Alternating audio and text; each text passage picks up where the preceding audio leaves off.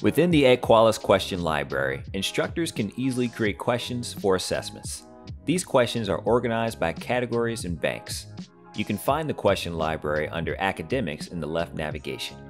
Let's create a new bank of questions. First, click Add Category and type in the name. Then create a question bank. Fill out the name, description, and academic level. You can then individually create questions one by one if you choose to.